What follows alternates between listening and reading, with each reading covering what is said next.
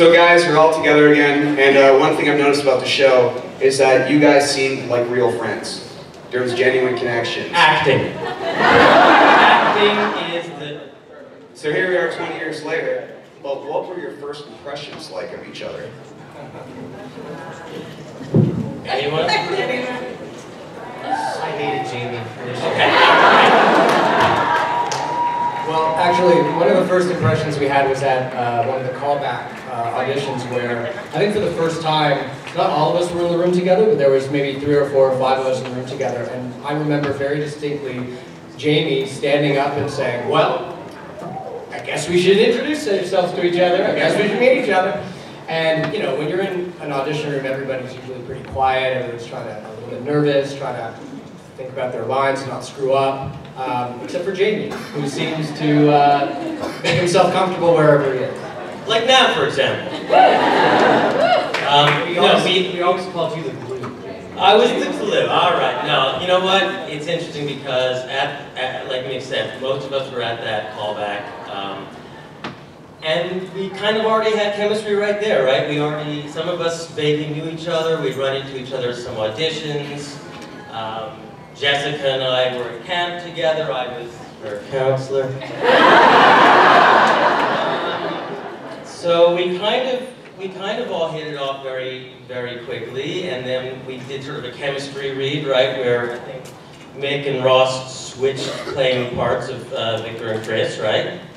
And we sort of you know, tried a few different scenes, and then we took a picture that day, which I have somewhere at home. And John McDonald, who was the executive producer from Fox, who was in the room, said, well, you know, you guys are it, and we'll figure out who gets what later. And that was the beginning of the clicking, and it just got better from there. We became very good friends very fast.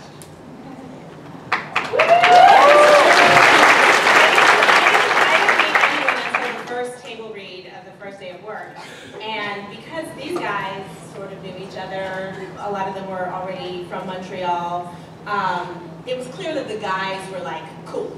Like, there was going to be no problem with the guys. But for the girls, it was like, oh, okay, so these are the people we're going to be spending, you know, a lot of time with. And that can be an interesting experience when you're like, you know, in your late teens and early 20s, and like all of a sudden you're supposed to act like you're somebody's best friend. And with girls, it's always a little tricky at that age, you know? But that wasn't the case with any of us. I think that we were all sort of bonded by the fact that we were thrust into kind of a dream situation, and everyone seemed so cool, and so it was pretty easy to get to know each other, because first impression was, wow, everyone's so cool and easygoing. We were all pretty excited to be there, actually. A little shout out to 2 of our creators that are here, Judy and Mike. Thank you so much for this extremely special day. Thank you all for being here. On that note, how cool would it be to hear what the first impressions of these actors were from the 2 creators of Student Bodies? You guys want to hear that? Where are you guys? Come on up. Come on up. Give a round of applause, louder! Yeah, Mike Greenhopper and Judy Spencer, everyone. So what were these wacky cats like in a cold, rainy night of 1996/7? It started with Mick read for every role. The girls. Right. Well, we looked at her flash for a minute, but he literally read for every role. He's the one person I believe who read for every role. Okay. Jamie was just, he's either going to be Cody, he could be, no, he's either going to be Cody or he's not going to be. Dodge a bullet. Ross? So Ross was he just came in and really felt like Chris to me from the beginning, which is weird because he was playing this really goofy guy, but he's kind of a little bit of a serious guy on camera.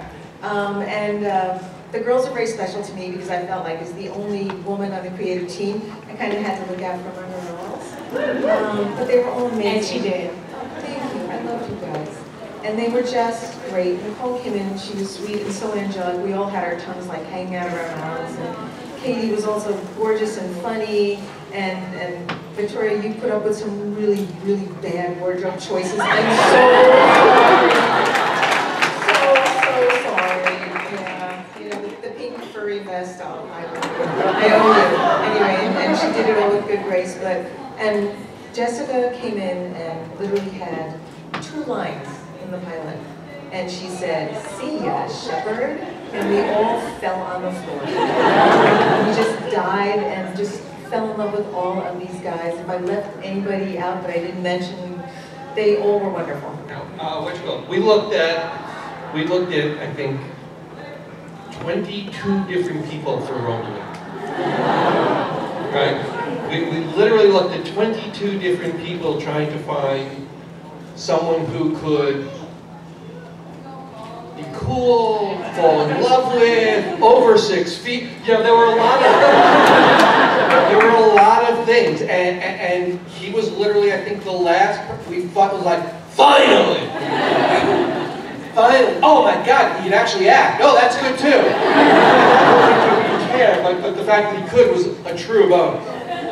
And so that's sort of how it all came about. And I think over 3 days of at least the first time in Montreal, and then a couple times in Toronto, and then, we ended up taking that picture, and we all went back and looked at it, the picture that Jamie talked about, and we left it for many, many moons. Also, in that, someone who's not here, Erin Sims, was watching about Morgan, you know,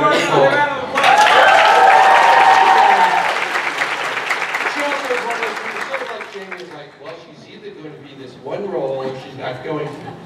But she was also in that picture. And it was at that point in time, I think we lived with it for about 3 days, and just looking at the picture eventually told us who everyone was. Excellent. All right.